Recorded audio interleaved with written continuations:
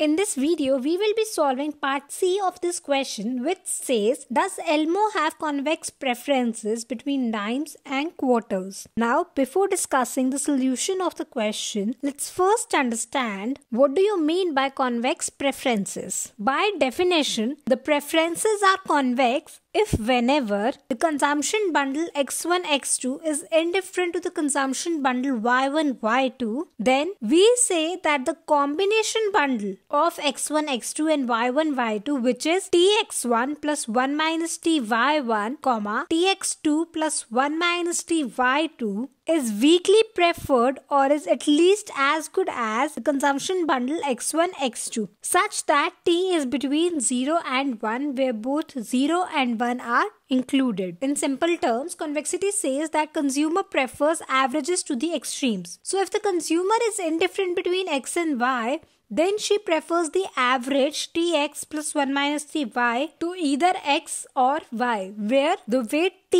is given to the consumption bundle x and the weight of 1 minus t is given to the consumption bundle y. Now, I know that this definition might seem a bit complex at first, so let's break it down into 3 parts so that we can easily apply this definition to a question or any indifference curve to see if the preferences are convex or not. The first step is to choose any two consumption bundle such that the consumer is indifferent between them. The second step says find the combination bundle or the weighted average bundle for different values of t. So this is the formulation for your combination bundle, or we can say it as weighted average bundle, where the weight t is given to x bundle and the weight 1 minus t is given to y bundle. The third step is if the weighted average bundle is weakly preferred to the extreme bundle for all values of t, then we say that the preferences are convex. That is, that this weighted average bundle should be weakly preferred to, or that means or should be at least as good as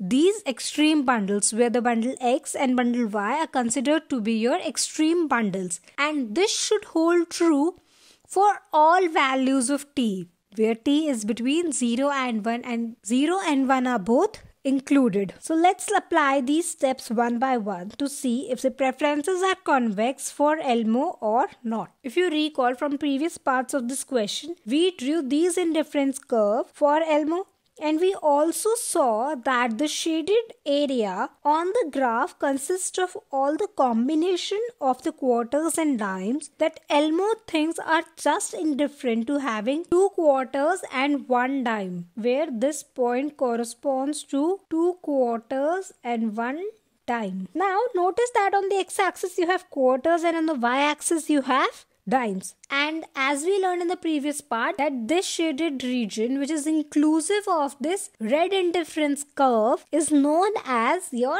indifference band. So this red indifference curve and this red shaded region is your indifference band. So in the video, whenever I mention indifference band, I'm talking about this entire region, which is inclusive of this red indifference curve, but not this green indifference curve, as I already explained you in the previous part. Now the first step of the definition says that you have to choose any two consumption bundle such that consumer is indifferent between them.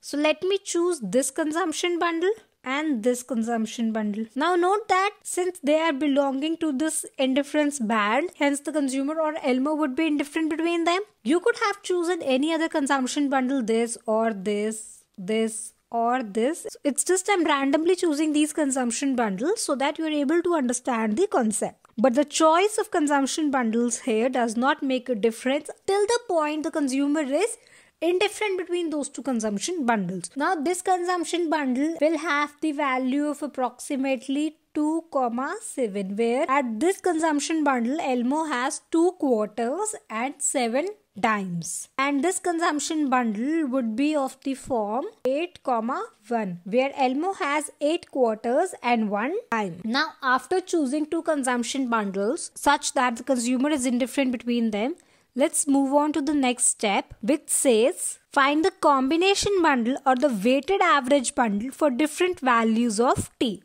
Now, at both of these scenarios, he either has a lot of dimes or a lot of quarters. Now, what if he says, I don't want to be at these two extreme scenarios where I have a lot of dimes or I have a lot of quarters and I'm short of the other. What he says, I want to be in the middle of it. That means he is giving equal weightage to both the scenarios. That means he's giving equal weightage and thereby he wants to be somewhere in the middle of both the scenarios where he has sufficient dimes and sufficient quarters. If he is giving equal weightage to both of them, that means your t would be 0.5 as t belongs to 0 and 1 and the middle point of that is 0.5. So if he's giving equal weightage to both of them, to both the consumption bundle, that means his t should be 0.5. And if his t is 0.5, then let's calculate this combination bundle or the weighted average bundle. Now here, let me assume that this is your consumption bundle X. So that means your x1, x2 is equal to 2, 7, which means your x1 is 2 and x2 is 7. And let me assume that this is your consumption bundle y1, y2. That is y1, y2 is equal to 8, 1. That means your y1 is 8 and y2 is 1. Now if you see this formula, we have t, we have x1, we have y1, we have x2, we have y2, but we don't have 1 minus t. So let's calculate that as well in order to calculate the weighted average bundle. So that would be 1 minus t is equal to 1 minus 0.5, which is equal to 0.5. Now remember that in this particular question, just to explain you the concept, I am calculating this weighted average bundles. But once you understand the concept, then there is no need to do this mathematical calculations and you will be directly able to figure out if the preferences are convex or not. So your weighted average bundle would be 0.5 of x1, which is 2 multiplied by 2 plus 1 minus t, which is 0.5 again, multiplied by y1, which is 8, tx2. So that would be 0.5 multiplied by 7 plus 1 minus t by 2. That is 0.5 multiplied by 1. So if you solve this, you will get 1 plus 4, which is 5, 3.5 plus 0.5, which is 4. So your weighted average bundle, if you give the equal weightage to both of these consumption bundle, would be 5, 4, where you have 5 quarters and 4 dimes, which would be somewhere here. Likewise, if Elmo gives higher weightage to this consumption bundle, and as we have assumed that this is your consumption bundle x1, x2, so he is giving a higher weightage to it, which means by this formula, which is short form of this, that your t should be greater than 0.5. Suppose your t is 0.7, then you would be in this region, that is between 2, 7 and the 0.5, 4. So that means your weighted average bundle, suppose it lies here, that means it would be closer to this bundle as you are giving a higher weightage to it. Likewise, if you are giving a higher weightage to 8, 1, then your t should be less than 0.5. Suppose it is 0.3. I am not calculating these values as it's not really required. I just calculated it here to make you understand the concept. Now if you're giving a higher weightage to this bundle, then your weighted average bundle would lie between this region, that is between this point and this point. Suppose it lies here.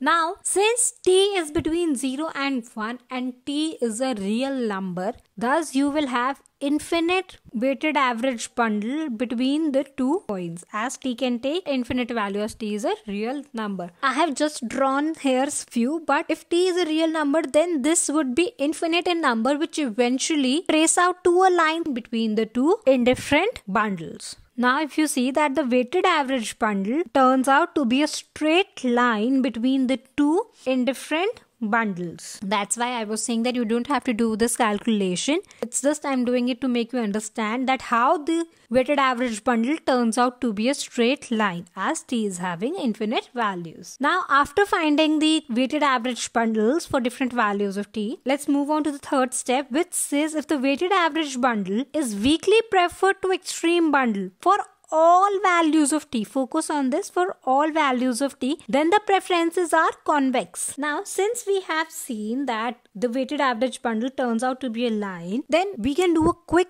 trick or a quick step. So instead of seeing various weighted average bundles, what we do is we check for the entire line at once. That means we have to see that the entire line should be either making the consumer better off or should give him the exact same level of satisfaction as he was having before. Since as we want that the weighted average bundle should be weakly preferred to the extreme bundles. If you see in this particular region of the line and this particular segment of the line that the consumer is indifferent, as this segment of the line is lying in the indifference band. That means it will be giving Elmo the same level of satisfaction as our extreme bundles, which were 2,7 and 8,1 in this particular case. So that is fine. Now what about the remaining part of the line, which is this? If you see that the remaining part of the line makes Elmo better off, as at this point and at this point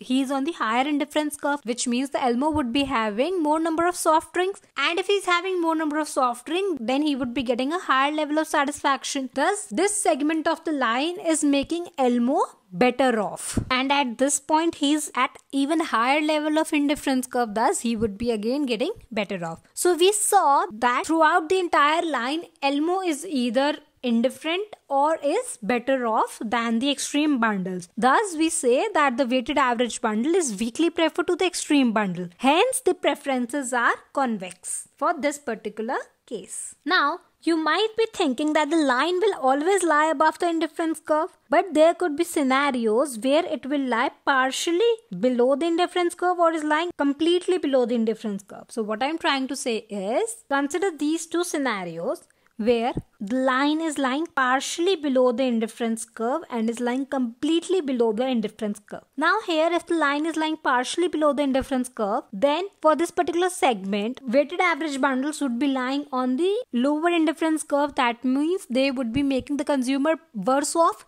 which means they are giving the lower level of satisfaction to the consumer. Hence, in this particular scenario, we would be saying that the preferences are not convex. Again, if you consider this scenario, the consumer is better off in this direction, the one shown with the arrows. And if I consider that these two extreme consumption bundles, since they are lying on the indifference curve, hence the consumer is indifferent between them. And if I try and see the weighted average bundle, which is this straight line or dashed line in this case, then I see that this dashed line is making the consumer worse off. So if I draw the indifference curve, suppose through Z weighted average bundle, so pardon my drawing and try to get the concept here, then the weighted average bundle would lie on the lower indifference curve. That means it would be giving the lower level of satisfaction to the consumer, hence making the consumer worse off, which again means the preferences are not convex. As for the preferences to be convex, we need that the weighted average bundle should either make the consumer better off or should at least give him the same level of satisfaction, which is not happening here. Thus, we see the preferences are not convex. But here, as we saw that for some particular segment of the line, the consumer was getting a higher level of satisfaction, and in some segment, he was getting at least the same level of satisfaction. Thus, we said that the preferences are convex.